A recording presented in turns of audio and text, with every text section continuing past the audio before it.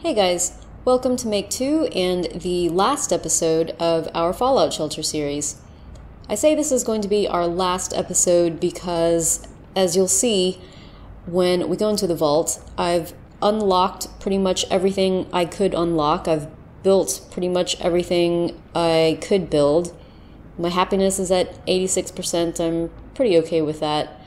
And population is holding at 100. It could go up to 200 max, I think, but I'm okay with 100 as well for now, or, you know, we'll see when I upgrade a couple of the living quarters in this episode. But basically, I just feel like I've done okay enough at the game. I'm not sure about incentives to continue. And yeah, I don't know. We'll just see what happens in this episode and see how we go. So, as you'll see, one of my goals for getting a lunchbox now is to collect 18 outfits. I've collected 15 of 18. I've got 2 dwellers coming back from the wasteland, and they're carrying a whole bunch of stuff. So, yeah, the first guy has already gotten me my lunchbox.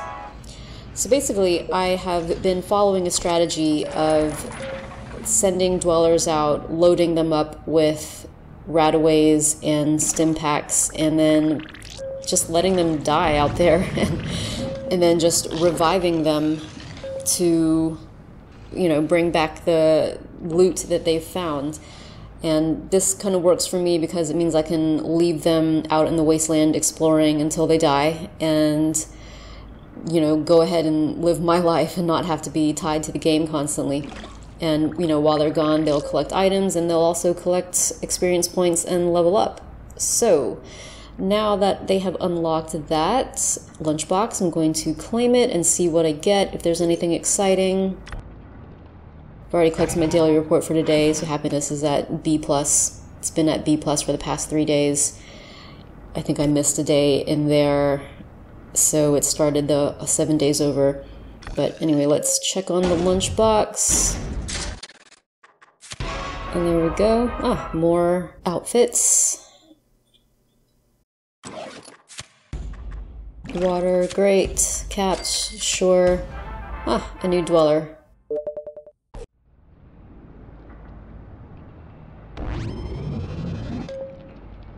Okay, well, he cannot be added until I upgrade living quarters, so why don't I go ahead and do that? Although I've got a whole bunch of babies waiting to be born, so that might take precedence, but here we go, let's upgrade that. Yeah, there you go, babies.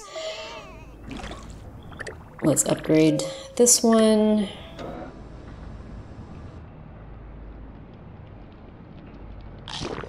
Let's see if I can collect this guy. Come in, before the babies get born. Yes. Okay, here's another baby. Let's see what this guy's all about. Okay, so he's got pretty high perception, pretty high intelligence as well, that's good. It's hard to find dwellers with high intelligence, so more babies.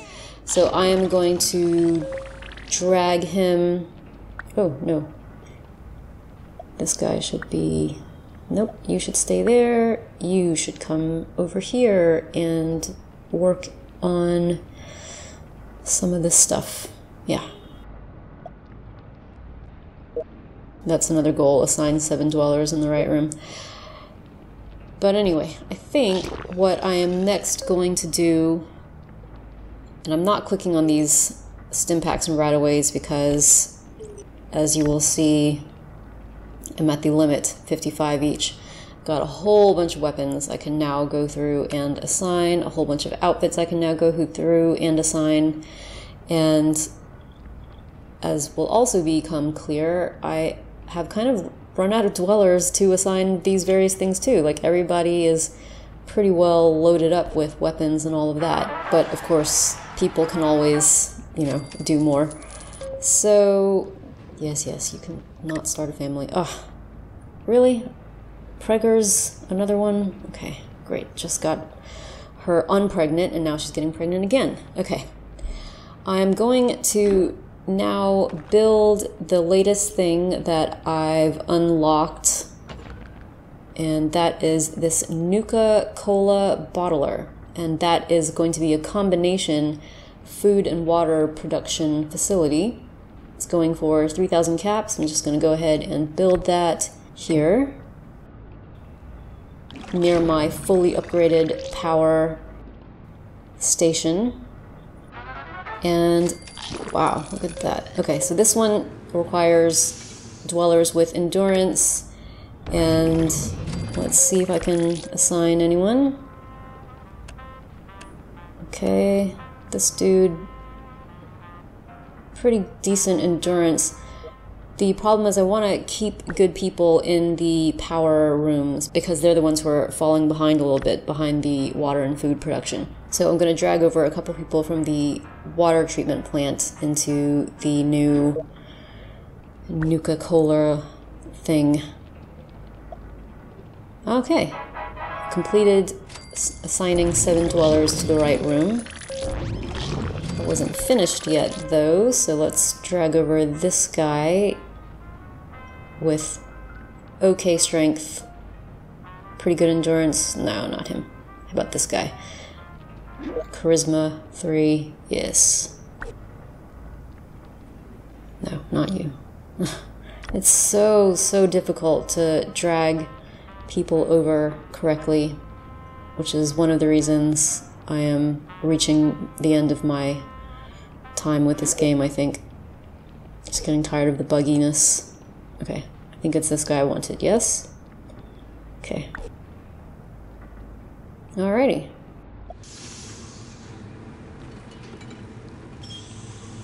Okay, so what's that look like collecting-wise? Yeah, basically just adds food and water, which are pretty well maxed out now. Okay, let's see if I can give you some better weapons. Why don't you take this? And you can take... Why not this?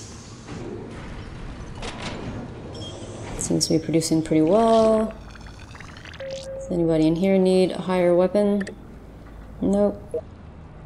I think these guys are all assigned pretty well.